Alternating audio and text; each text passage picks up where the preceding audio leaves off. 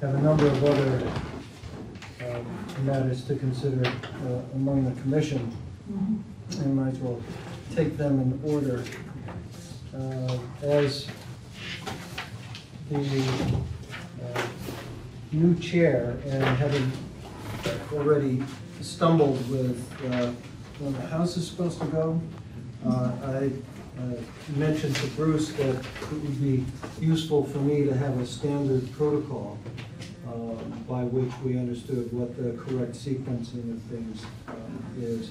And Bruce brainstormed a list and emailed it back to me, and then he and I met and came up with this proposed standard protocol, which, beginning each meeting with some sort of mission statement. Ultimately, it would be nice to have that as a formal approved document that we all agree on the language for. But as I've been doing the last couple of meetings, just an informal statement at least. And that includes reference to the Wetlands Protection Act and our city ordinance.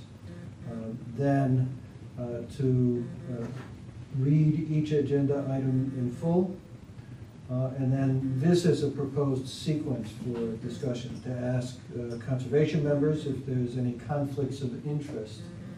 That's one of the things that we haven't done before. I read somewhere when I was first coming on to the commission about conflict of interest requirements, but it occurred to me that that would be something that we haven't addressed since then, and probably should, because it's not just monetary interest, it's any perception that there could be a conflict of interest based on where you live or who you know, and issues like that, and the individual members might be wise to recuse themselves. It would be useful to me to have a refresher. Bruce, you indicated that there's some required training, or at least some annual refresher that is available? There is, and what I understand, I talked to Wayne about it, and for a couple of years we had it every year, and then what it does is it gives us a break on our insurance too. And this year they're not looking at conflict of interest and open meeting law, they're looking at some other trainings. So Wayne said I could do a training with the commission if that's how you want to move forward, or we could do it. We could have a subcommittee and do that, or however you want to move forward. But this year there won't be a citywide one for all commissions. For all commissions, right?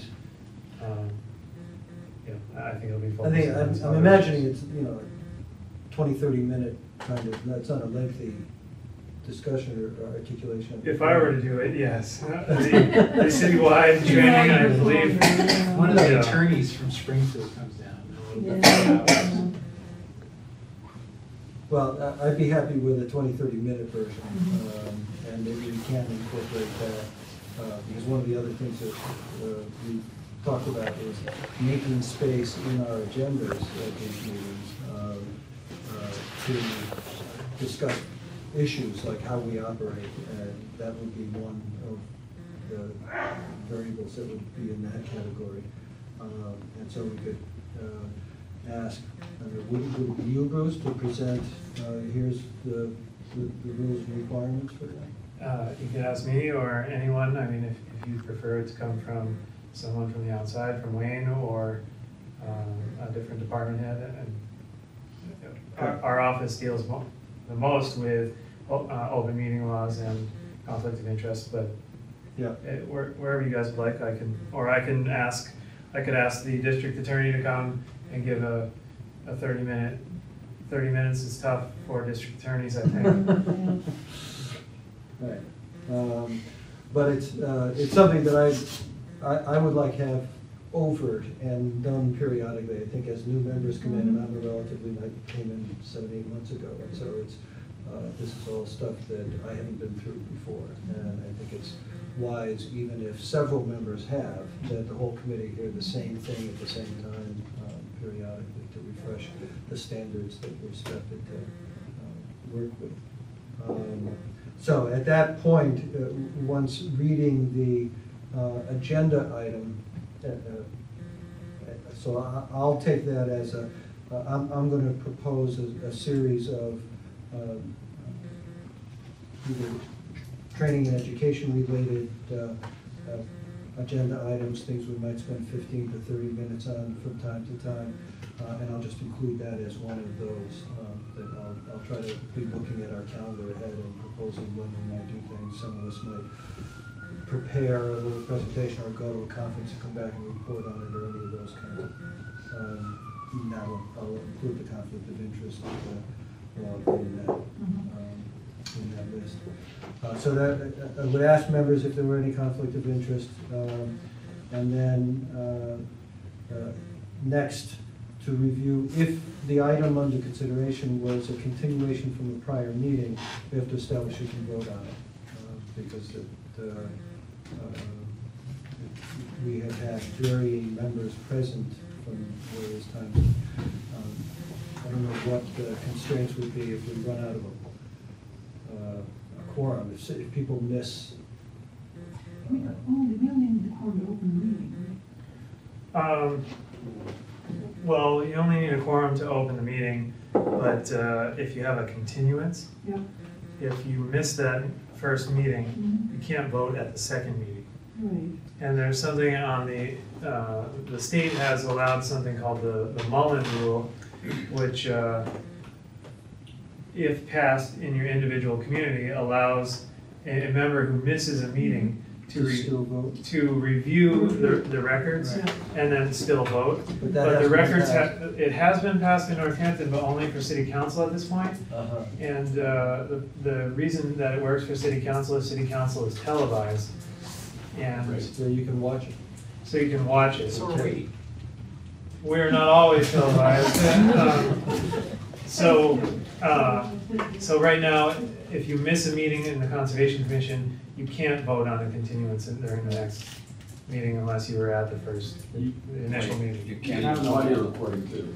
It could be audio or it could be a verbatim transcription. Can't vote on the project. But we don't have any of those, I mean, so.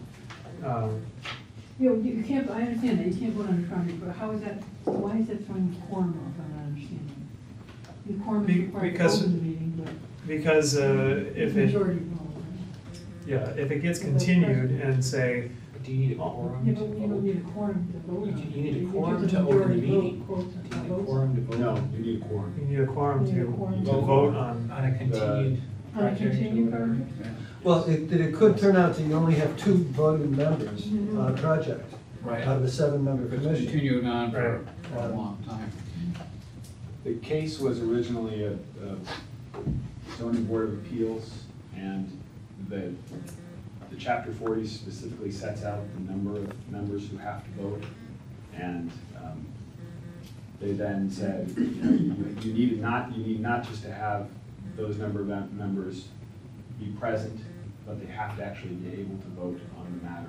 So exactly, people were knocked out because they missed evidence, and the zoning board of appeals ended up having only 4 people to vote, and that was not the number required in the statute. And then there was a lower court case, I don't know, Bruce, if it ever went up any higher, but there was a trial court case that extended that to conservation commissions. So, and that Mullen Rule has then been extended. Ultimately, you could run out of members who could vote, and you'd have to present it all Start over. it over. Yeah. Though the MACC, the president made an argument that if you were making a decision under the Wetlands Protection Act, the state Wetlands Protection Act, you might not need to adhere to the Mullen Rule, or it's likely you wouldn't, because you're not making a final determination. It's immediately appealable to DEP. Whereas if you're making it under the city ordinance where you can only, where there's a procedural hurdle of going to the court, then you would have to have the 4 commissioners having heard all the evidence. So in that case, for our practical purposes, it would be, if in the case of a denial, if the basis of the denial were not the city ordinance, Yeah. not the Wetlands Protection Act, then the person, They can, yeah. They can appeal, they can take it to the DEP immediately, and that's, Mhm. so that at least is a theory. It's never gone to an appellate court review, so. yeah. Right. But it's probably best practice to have a majority of members. Do we have a stated number? Does a majority, a literal majority, to pass a motion on a case? Do we have a defined number? Well, does it have? Well, That's what quorum that opens. No. Because we could have a meeting with You could have a less meeting, than the full complement at the meeting. And can 3 people ever approve a motion? If there's 5 people at the meeting, you would have a Right. quorum, you'd have an operating committee, but you would have not a yes, majority. and I'll check into it, but I believe the answer is yes. It's the majority at the meeting, and a majority of the quorum at the meeting. So a quorum doesn't always mean you have to have 4 Right. votes. It means the majority at the meeting constitutes a quorum. That's the way I understand it. That's the way I've always understood it, and I will check into it, but I'm almost positive. So then we're dealing with 3 required, because Right. you would have to have one more than half. So, Unless it's otherwise noted, on certain committees, like city council, there is a required 6-person vote, or a required, whatever that is. Say the planning board. Planning board has, permit. for special permit, same thing, and I think zoning and board of appeals has the same. But for conservation commission, no, if you have enough people, then a majority of a majority of the quorum present. Vote. The, Who can vote, which Right, is who can vote. then you know if you don't have at least 3 people who can vote on a case, you can't hear the case. Even though you may have a quorum at the meeting, but if they haven't been to prior Right. hearings, but if you were to continue it, then there without becomes, any discussion, so Right. nothing, right, we did that in one case. that's great. Right. No, I'm not clear on that. If you were to continue it, and there were 5 people here at the original hearing, and you can, how many are there, 7 of us? Yeah. And you continue it, and only 3 show up to the next hearing, but we have a quorum to open. Those 3 can vote then? No, It has to be the 5. you have to It have has to be 4. 4, Right, 4, because that's actually the majority. because that's the majority of the overall board. Or it has to be 4 on continuing. But you could open a hearing and say, we're not going to discuss the hearing, we're going to continue it to a date, time, and place of certain, and then with less than, you could do that with just 4 people, a quorum of the 7-person board. And because there's no discussion, there's nothing that was missed. So, Right, nobody's missed it. right. Okay. All right? That makes sense. Yeah, and that's what's happened to me at other commission meetings where they didn't have enough members there that were at the original hearing, so. Okay. Right. Okay, so this is, when Bruce and I sat and talked about having the standard protocol, it was already useful to me to realize that there's a lot of kind of background issues like this about how and whether we're prepared to hear and act on the material that comes before us, in terms of conflict of interest and who's been in prior hearings and so forth. Then the next step would be if there has been a site visit to state when that happened into the record. And then allow the applicant to present and walk us through their petition. If it's a notice of intent, then to ask Bruce about what DEP comments. Sometimes we have written letters that are distributed by that time. Right, just so everybody knows, if it's a buffer zone project, DEP doesn't comment. Buffer zone only. I beg to differ. You beg to differ? Mr. Stinson has commented more than once on RDAs. Okay. Commissions, if they're. Let me restate that. If it's a buffer zone project in Northampton, DEP does not comment. They've said they will not waste their time on buffer zone projects. They don't feel that there are performance standards for a buffer zone so there's nothing really to comment on it. It's left up to the local conservation commission. There are performance standards. Well, I'm just repeating what DEP has Do stated. they take that position And because it our doesn't ordinance is matter. more rigorous? Say again? Do they take that position because the ordinance is more rigorous than? I'm not sure why they take that position. That's just what has been conveyed to me from DEP, is that on a buffer zone project, they do not comment. And we haven't received comments. Do you know if more people come I don't think so. in? Back doors locked. We're not doing it. Yes, please unlock Unlock it, it. just in case, thanks. So anyway, I don't know what DEP's, why they take that stance, but for the past 2 years, we haven't received a comment on a buffer zone project. But no matter what, if DEP gives us comments, we'll read it. Yeah. Yes, yeah, but I just want to say, that when I say it's a buffer zone project, there are no DEP comments, that's just standard. And normally they're not, but sometimes, depending on the complexity of the RDA. And to allow the applicant to address those comments, then to ask Bruce any questions for the applicant, and ask the commission members if they have any questions for the applicant, then ask the public whether they have any comments or questions for the applicant, reminding them that this is to be related to Wetlands Protection Act or the interests thereof or the city ordinance, not to what the neighborhood was like when they were growing up. There's a lot of those kinds of comments that have come in meetings that I've been at that we can't do anything about it, and it doesn't provide us with information on which to act. Then, after that, to close the hearing.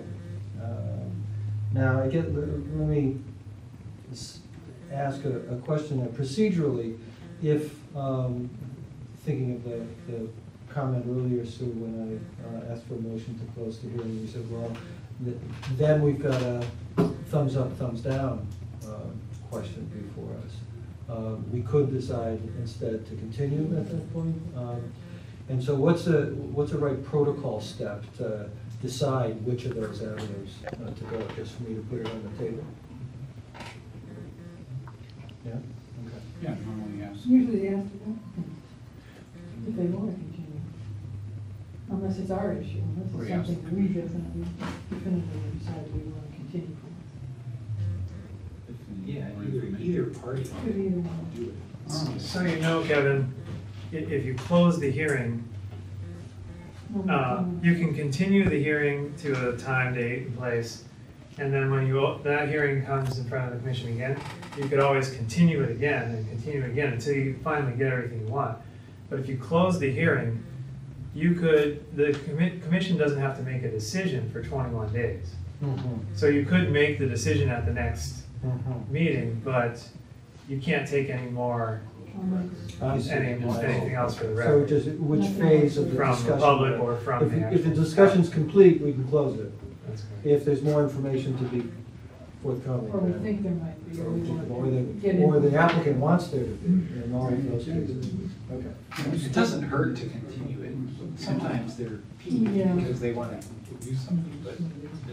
Well, no, my concern was more prosaic. How do we know when we're ready to act as opposed to wait? If someone makes a motion, which either can be rejected or accepted, to continue, or to. Or to close. Yeah. If someone makes that motion. Remember, John, If you could step back one. motion Yeah. closes about 2 seconds after the Ask the public presentation. any questions or Yeah, comments. Motion to close, motion to Every deny. once in a while, you get a project like That was funny. where you have a very large turnout. And it's usually prudent to limit comments to X number of minutes. And to take new comments, not just have people get up and do the same thing that somebody else did. and you might wanna make, you know, Yeah, the if kind you of see a new large group, you might make that announcement that, Good. you know, how many people are here for this project, because there's 35 people. Mhm. You know, 3 minutes. You know, Yes, limit sir. to 3 minutes, Right. and please, only new comments that, Yep, Mhm. gotcha. You did that at the last meeting. You did that. To Yes. some, well, where we're getting this protocol down, I think we ought to throw that in. okay, so, then after the determination of whether to continue or to decide the case, if decide, then close the hearing. Usually, most of the discussion, my experiences, has taken place. There'll then be, though, a separate discussion that's not, unless we, my understanding, unless we then direct questions to the applicant, the discussion is among commission members. Is that fair to say? So that when we're trying to decide, okay, which issue do we regard as important, which conditions might we want to include, what principles are we trying to apply, that's the time when we can have that discussion for ourselves, and we're not at that point any longer taking input from the floor, whether the applicant or the public, unless we ask for it. Can I ask a question as to whether it's appropriate to take or direct questions to the applicant after the closing of the meeting? Because at that point, It's closed. it's closed, and you would It's be just a providing the decision. applicant with a privilege that all the rest of the Yeah. people commenting Okay. wouldn't necessarily have. Well, in the past, the only time that we usually ask the question to the applicant after it's closed is for clarification. It's something that we wasn't quite clear what he meant, which actually should have been asked during the process, but Yeah, I guess I could see you might have to do that, but I would think you would Would be avoid it rare. as much as possible. right. But every once in a while, if there's something does come up Right. where it was, oh gee, we forgot to, Yeah, yeah. you know. Right, so it's, the guiding rule would be that it's during the hearing when it's really an open discussion. The closed part of the meeting is just when we're deciding what we're gonna do with the information that we've gathered, not to gather additional information. Can I ask why we're being filmed? You can. Why are we being filmed? Being filmed at request of a neighbor of ours who couldn't make it. So We know who that is. No. We've been filmed That's- the last, how many meetings? Oh, yeah. I I assume- You missed a lot. We're- I'd like to go back and I'd like to watch myself. Yeah, Downey, you see the difference in the zero line. That's right. Downey has a 67-inch Remember when you screen had in to- his house. His wife comes home and watches his meetings. I can't afford to rent videos. There you go. Is that why you? I like that guy. Is this regarding a project that we had on tonight? No. No. No. No. But it's helpful, if you say something notable, then it will be tagged with, then you don't have to watch the whole thing, you can go right to your part. You can go right to your minute mark and watch It's only yourself if speak. it's put on the web. Oh, yeah, they're all posted, so it's just that. To finish the protocol, Yeah. that, what I had is that when we're wrapping up, before making a motion, we ask one last time if Bruce has any additional comments. So we, I think usually it happens informally, but just to formally make sure that the commission and the staff, Bruce, are on the same channel. And then entertain motion and approve a motion of some kind at that point, whether it's to approve, deny, or whatever. And that, and Alita, this is then a question where we may need your help to, at that point, once the motion's been approved, to reread it in its entirety out loud, so that the applicant knows what in fact the decision has been in the language that we're actually capturing. I think most of the time, they probably get the sense of things, but just for thoroughness sake. Now, if you guys think that's unnecessary, I'm okay with that, but it just seemed like, I'd feel better if the dots were connected. Yeah, it helps me because sometimes the conversation goes off to different areas and then it kind of gets lost sometimes. Good. Then, to let the, Bruce, this is one that you had added. Then, to let the, Bruce, this is one that you had added about 21 days. Sorry, and then an appeal period is 14 days? It really, 10 business days. it really is 10 business days, which generally is 14 days. Yeah. And It doesn't actually say 10 business, yeah. because, so that whatever permitting is necessary, we tell them, what is the number of days by which, after we've approved something, we've got to actually issue? We have to issue a decision within 21 days. And then after that decision is issued, when it gets sent to DEP. Now, presumably, we've made the decision here, right? Usually. No, but you have to notify, you have to actually, this has to be Right, no, I understand. Official So, record. but it's not that we will make the decision, we will officially communicate the decision. I just want to make sure I understand what the, because we have approved the motion here. Right. That is the decision. At that point, you've made a decision as a Conservation Commission, and then you put the responsibility on me to issue a permit. Right. And when that permit gets sent to DEP, from what I understand, when they receive it, the appeal period starts that day. Okay. And there's a 10 business day appeal period. So that goes to the applicant and to DEP? That's correct. Okay. COV at the same time.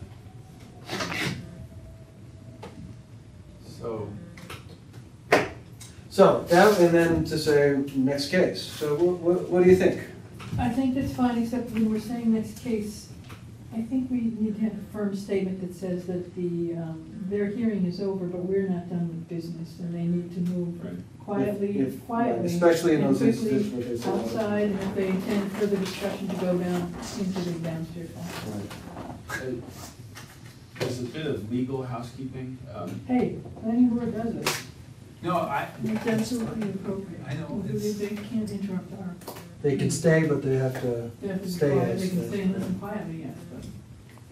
Should we reference which ordinance or law we are making our decision under? Because it actually has real effect in terms of where the appeal is taken and what type of appeal is taken. I mean, if we decide something under our wetlands protection ordinance, then DEP does not, play a role. They don't tell us what our ordinance says and then appeal this to the court. You may have denial. Yeah, If we're yeah, denying. if we were to Yeah, deny, if we yeah, were to deny that's someone. important. If you say it's exclusively under the Wetlands Protection Act, then it goes, well, then we go to DEP. No, under The state, wetlands, yeah, and the state. it's our own. It could be, it could be under both. So. So to communicate whether the basis of our action was one or the other or both. Right, and it's one of the first things that courts do when they look, when Conservation Commission decisions are challenged, is they look at where was the basis, under what statutory authority. And I think that it would be helpful for us in terms of grounding our thinking to be able to point to the authority we're relying on. And the appeal period under the home rule is what? 60 days. 60 days? So that's something that we'd like to change in our, potentially change in our wetlands ordinance updates, is if you state an appeal period on your wetlands ordinance, your local ordinance, you can state it to be the same as the Wetlands Protection Act, or whatever you want, I guess. I'm guessing as long as it's not less than the Wetlands Protection Act, but I'm not even sure about that. But if you don't state it, it falls under the Home Rule Act, Yeah, 60 days. and the Home Rule Act appeal period is 60 days. So all of the projects that we've issued for the past, since 1989, have had a 60-day appeal period, and we actually don't put that into our wetlands ordinance, but that's what it is. Well, that's, next item on the agenda is if we can put a committee together to make recommendations about, now that the ordinance has been in place for a while and we've had some experience of it, where does there need to be language that's cleaned up or clarified or apparent conflicts resolved and those kinds of things. So that would be one of those things we could decide to include in the recommendation. Now, the other standard items that I was imagining was our usual other business, which, you know, are there enforcement orders to be signed or other issues, Bruce, alerting us to potential acquisitions of property and so forth. A chair's report, which may not be in most weeks, something's going to happen at all, but there could be times when, especially as we get to including things like some training or just an opportunity to alert the commission as a whole to stuff that might get built into agendas in coming weeks and so forth. And then a staff report, which again, in some weeks may be not much, but would be good to have on the agenda. And then our education and policy discussions, those kinds of issues where we might have anything from people coming back from a conference and talking about what other conservation commissions are doing or what they learned there, or we're just talking about getting refreshed in our understanding of conflict of interest law or any number of things. And what I would try to do in concert with Bruce is build those things in and share to some extent, ask especially those of you who are professionally trained in this area to help with articulating some of the provisions of the Wetlands Protection Act or of our ordinance or whatever. But only do that in days when we don't have a jam-packed, it's going to go to 9 o'clock anyway kind of agenda. So that try to take into account and have this be somewhat flexible so that on a day like this, we got time, we could do it. A day like 2 weeks ago, we wouldn't be able to fit. So. Any other thoughts, comments? Yep. Make sense? Somewhere you gotta put executive sessions in there. And the protocol for going into the session, you have to state the purpose, has to be a roll call vote. Also, It has to be roll call vote to go in? yes, Yeah. and to come back out. And the public has to leave the room. Kevin, I was wondering if we could practice that right now. There's something I'd like to talk about in executive session. Okay. And there are actually two things that I'd like to talk about. One is a personnel issue, and then the other is an actual land acquisition issue. Want to do that Or now? sometime tonight. Or yeah, well, how about let's cover, well, we have a couple of other items here that are on the published agenda. Why don't we do those first? Okay. So move to the next one, which is forming a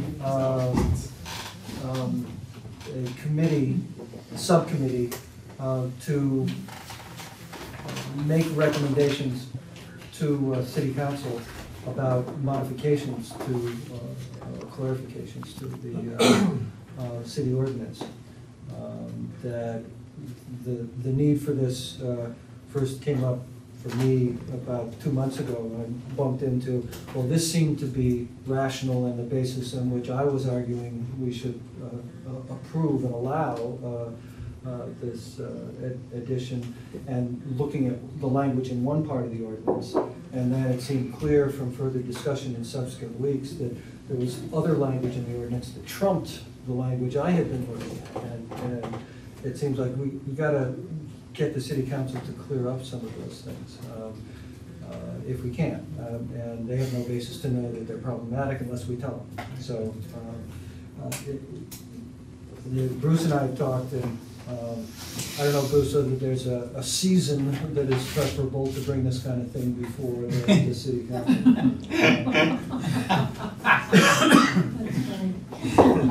Are they What did better you- rooms? What did you just say? Season. A season. Is there a right time of year to bring proposed modifications? You're saying it's true that city council meets fewer times in the summer and also in during the holiday season during November, December. So what we did find is in the past that if we bring something in to city council in October and it gets continued to November, then we wait a month in November to the next meeting and then a month in December to the meetings in January. It's often difficult to keep their attention and keep people actively involved. So here we are in February. It would probably be good on that basis to say, let's get something in their hands by April 1st or like that, so that we're not pushing into summer where the meetings are also infrequent. I think so. Okay. So then, I think Bruce has to be part of that discussion, but are there people who would like to be volunteer for that subcommittee? I've already volunteered, so. You've already volunteered? Yeah, I'm ready to. Well, that's. I have lots of time now.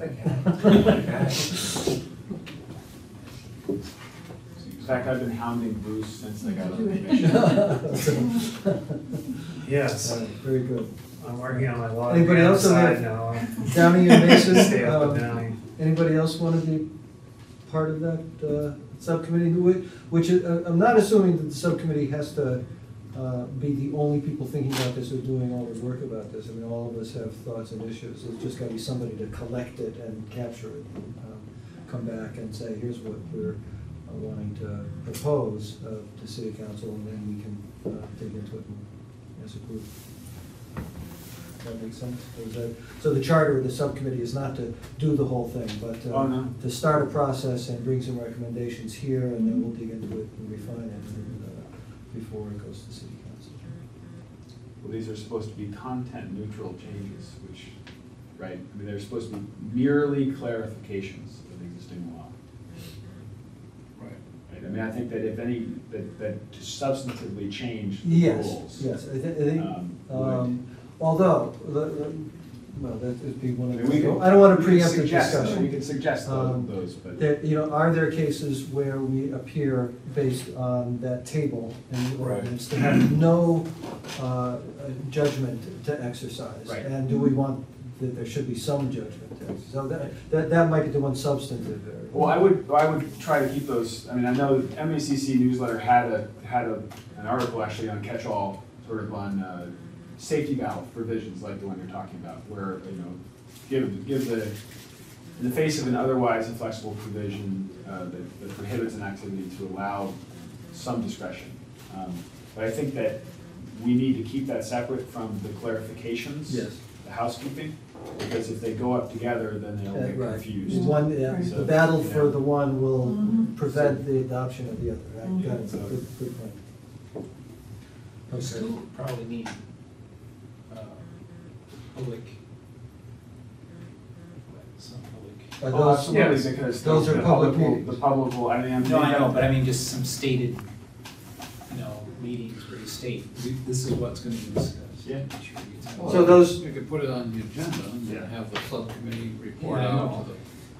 to the. Well, but But it may I think need what, more than that. right, that the More than just subcommittees the agenda. meetings themselves are open meetings. Right, Right. that's true, that's true. What I was envisioning is a few subcommittee meetings and the drafting of some sort of language to bring back to the commission. And then to have the commission review, all this at public meetings, but have the commission review and give their input. And then later to open it up for public review and input.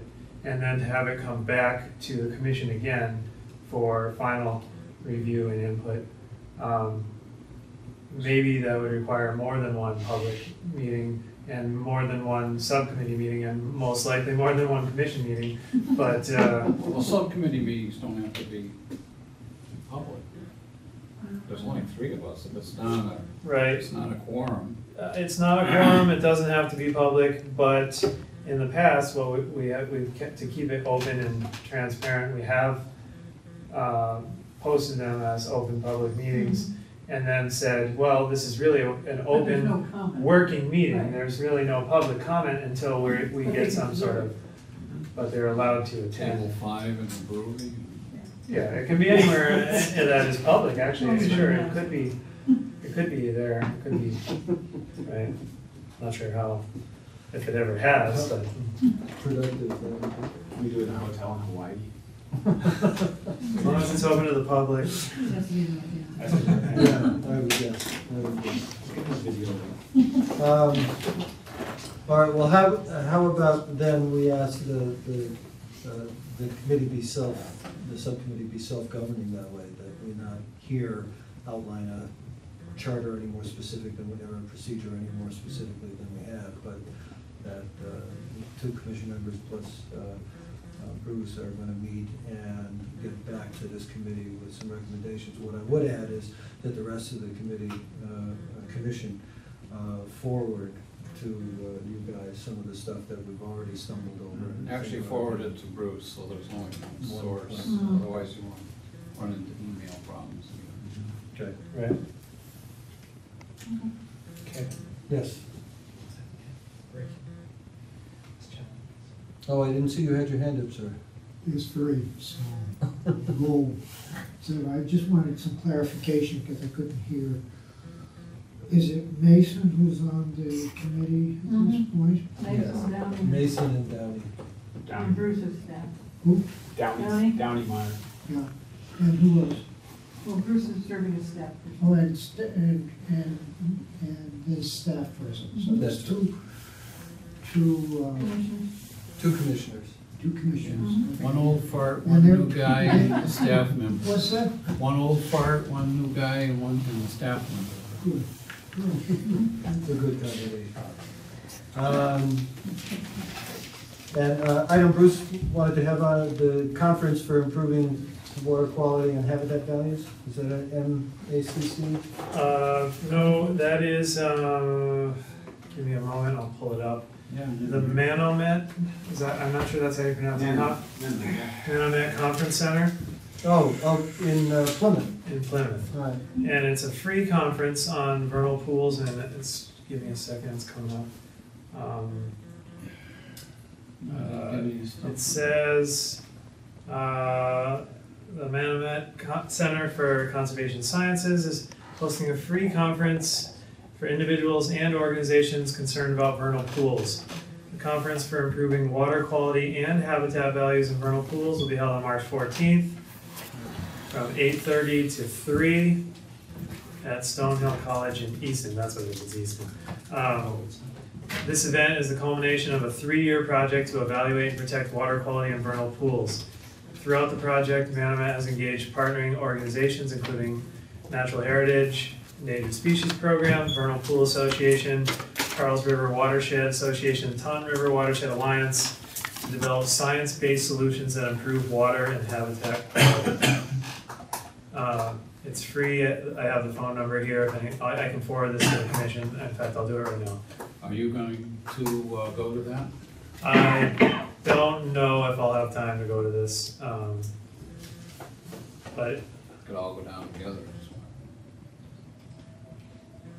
and I'm forwarding that right now as we speak. Okay. So, and I'm sorry, Chris, I don't know if I put you on the conservation member email yet, but I will. And I'll send that to you. And then the second conference is the Mass Association of Conservation Commission, their annual environmental conference at Holy Cross College in Worcester. And that's February 28th, I believe. Let me bring that up. That's February 28th. It's a Saturday. It's all day. Normally, the city would pay for your attendance, but this year we cannot. So, and they can't pay for mine either, so paying for myself if I go. Which means I should have submitted a paper, went for free. And I've been to only 2 of the more elementary of these workshops, but they actually seem pretty good. They're great. Yeah, the conference is great, and you'll meet a lot of people with a lot of knowledge. DEP will be there. There'll be numerous companies and organizations who do wetlands and conservation work, engineering work. Yeah, it's a good conference, and the most of the information sessions are helpful. Problem is, you can't fit in everything you want to take Right. in.